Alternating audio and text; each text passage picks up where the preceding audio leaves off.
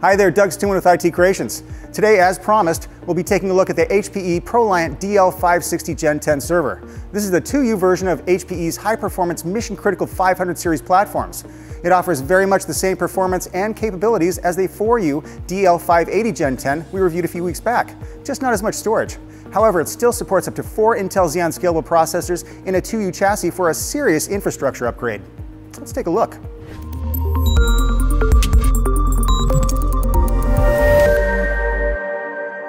Instead of the 48 storage devices supported on the DL580, the ProLiant DL560 Gen10 only supports a paltry 24 storage devices up front. Still very impressive, especially for a 2U chassis. Add in support for up to 4 Intel Xeon Scalable processors and up to 6 terabytes of memory, and it's even more impressive. What's the system good for? Crazy virtualization with all that memory and CPU cores, plus in-memory database applications, consolidation, business-critical workloads, you know, your general 4-processor, data-intensive application type stuff. Cloud and data center? Absolutely. There are 3 basic chassis configurations, an 8-bay, 16-bay, and 24-bay system, that last of which will take up the first storage box, also known as the Universal Media Bay. You can achieve that maximum storage potential using 24 2.5-inch SAS SSDs for up to 184 terabytes of storage. The Universal Media Bay can also be outfitted with 2 2.5-inch drives, which will throw off that earlier math a bit for certain drive configurations. It also has a few USB ports, a display port, and slimline optical device. Up to 14 SATA drives are supported natively using the integrated S100i SR Gen10 software RAID controller, but you can also support more drives plus SAS or NVMe with a PCIe Smart Array HD RAID controller. Are you interested in the HPE ProLiant DL560 Gen10 server? I'll take over. For a limited time, you can save up to $500 off the purchase of a system listed at $5,000 or more. Not only that, but we can custom configure to your specifications and send it out for next day delivery. Just click that link to see pricing, and when you're ready to make a purchase, just mention this video. You have a choice of several Smart Array controllers, including the brand new HPE Smart Array P824i-P MR Gen10 12 gigabit per second SAS PCIe controller. Say that 5 times fast. The system will also support a maximum of 12 NVMe drives with all 4 processors installed, plus additional items like NVMe risers. You'll need those for the NVMe drives. One more thing, if you purchase the 8-bay version, it can be upgraded in the field to support 16 or 24 drives. Configurations for this system include both dual and quad processor configurations using Intel Xeon Scalable Gold 5100 or 6100 processors. If you're going with only 2 processors, go with the Gold 5100 series.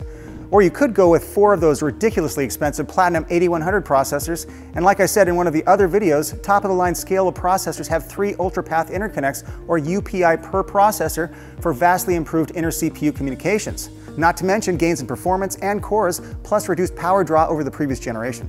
2 processors are mounted directly on the motherboard and support 12 memory module slots each. The 3rd and 4th processor sockets reside on the upper CPU mezzanine board. The CPU mezzanine mounts directly over the other 2 processors like a twin-size bunk bed. It supports a full complement of 12 memory slots per processor for 24 additional memory slots. Added to the 24 supported on the main board with all 4 processors installed, and that would be 48 active slots.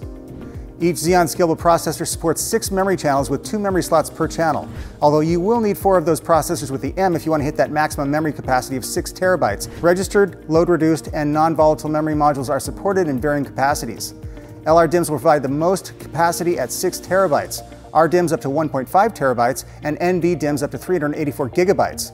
NVDIMM memory modules provide better resiliency for data protection in the event of a power failure, storing data in a non-volatile flash memory vault on the module itself.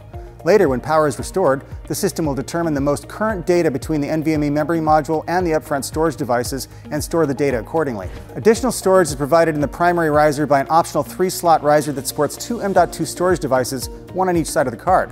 An optional secondary riser supports 2 more M.2 storage sticks and connects to processor number 2.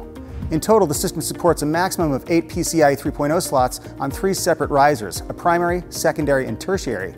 And there are quite a few choices depending on your intended workload.